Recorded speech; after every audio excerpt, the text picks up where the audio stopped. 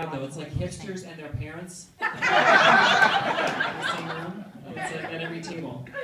I need to wait for our next comic. He comes to us from Siena College and has performed at colleges in the area.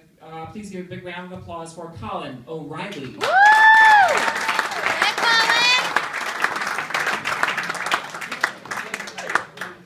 Colin! How we doing? Happy Thursday. Happy Holy Thursday. Anybody woke up today and they were like, yes, it's Holy Thursday, finally.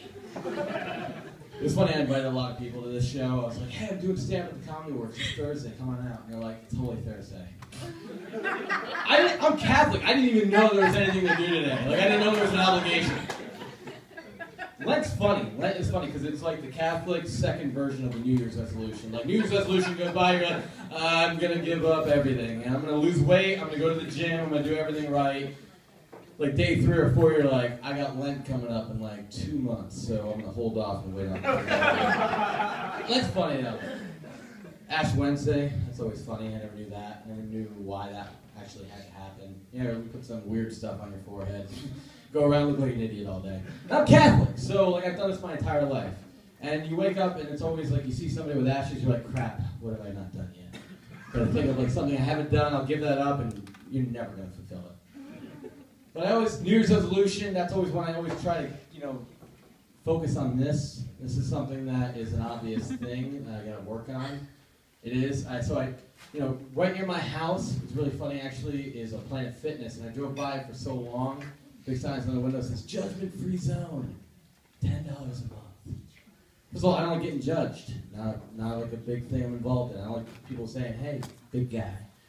Big, yes, I don't like getting judged though. $10 a month, I can afford that. Perfect. So for me, my idea was I'm going to go into this New Year's resolution thing the right way, start in December, work out for the whole month, get everybody to know me, become pals, rub shoulders with everybody, and then next thing you know, January comes by, I can judge everybody else. That was my plan. So I walk into the gym, I say, hey, I saw that sign out front, $10 a month, gotta say, pretty impressed. Okay, so what do I have to do to sign up? They're like, oh, well, great, welcome to Planet Fitness, do you have a coupon? And I was like, no. The sign out front didn't say $10 a month plus coupon. So she's like, well, when you sign up on the non-sign-up days, you need that coupon to get the deal. I'm like, oh, what are the non-sign-up days? And what are the sign-up days? She goes, it's the first and the last of every month. It was December 2nd. So I was really pissed, and I was like, okay, well, if I sign up today, how much is it going to cost me? She's like, $87. This kind of sucks. Yeah, no, I'm going to be honest with you, that's just a shitty deal. It is. Yeah, $87 bucks, it's $10 a month, plus $87 on the sign-up fee, you kind of feel screwed from the start. So I was like, all right, I got 3 options. I can start in a year, or 354 days to be exact, start on December 1st, have this whole plan work out the right way, mark my calendar in advance, and show up on time. Or I could wait until January 1st and just be like every other gym wannabe. Or drop the $87, and since I'm not really good with my money, that's what I did. So I was like, all right, $87, boom, see you tomorrow. Because I didn't have my clothes on me or anything like that. So it was like, all right, I want to join your gym, and I'll be back tomorrow, I promise. So it was great, because I walked out, and the next day I walked in, and I saw this girl signing up too. And I'm like, idiot. Probably doesn't have a coupon. So she goes, oh, thanks for signing up, and here's your free t-shirt. I was like, wait, I didn't get a free t-shirt. So I walk up to her and I'm like, excuse me, hi, yeah, remember me? Signed up yesterday, $87, well, $97 because it's $10 a month. Remember that? Were you going back and forth? Yeah, remember? No?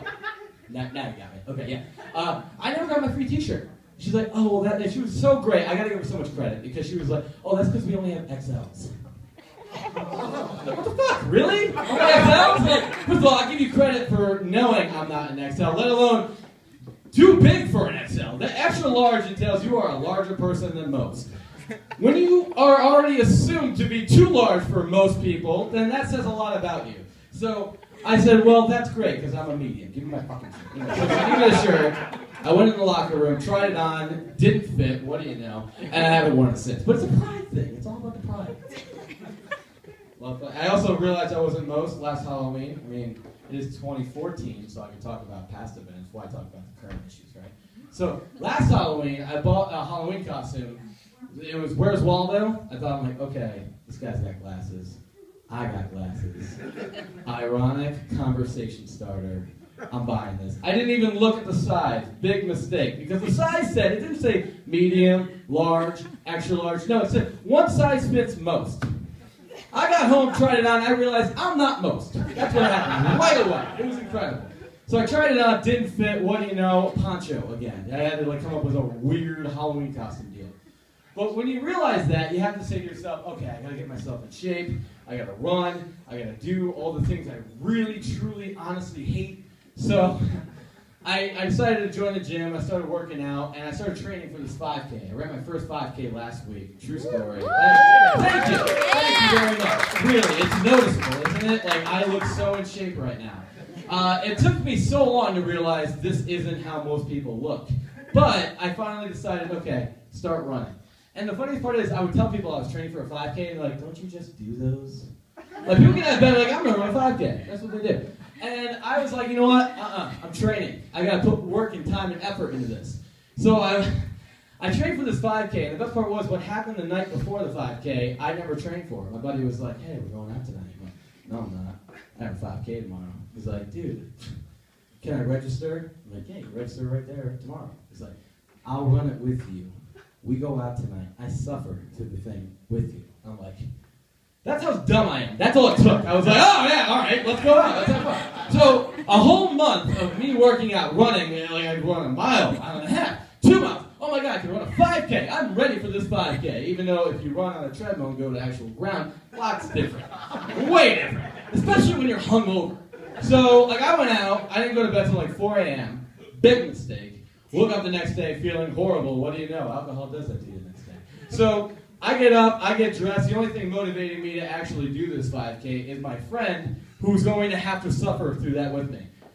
This is how dumb I am. I get downstairs and I'm like, hey bud, so what's your pre-run ritual? What do you do? And he goes, I'm not going. I hated him, and I still do, because I was like, well, I have work people committed to seeing me there. I've told radio people, because I'm on the radio too. I don't want to just talk about being on the radio. Have you noticed my voice? I'm on the radio. So I told people I'm doing this race. It's a 5K, I'm training. Didn't train for a hungover 5K, so I get there. I felt like such an idiot because I'm trying to act like I'm totally ready for this thing. Yeah, let's do it. I'm over-exaggerating. Woo! Where are we going? Half hour. All right, so I noticed right before the race, though, the people that I knew were handing off their cell phones to this guy. And they're like, and I had headphones, I'd been training with this music and stuff like that, so I'm like, oh, I don't want to be the, because it was my first 5K, I didn't know. So I was like, oh, I don't want to be the newbie with the headphones, like an idiot. So I was like, here, hold my stuff.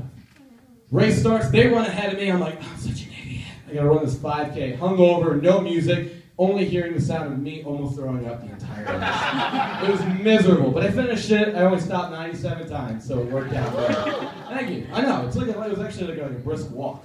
But I work with a lot of great people. I do. They're funny. They all work out during lunch. They go running. They're all in shape. They run marathons, triathlons, anything with an on.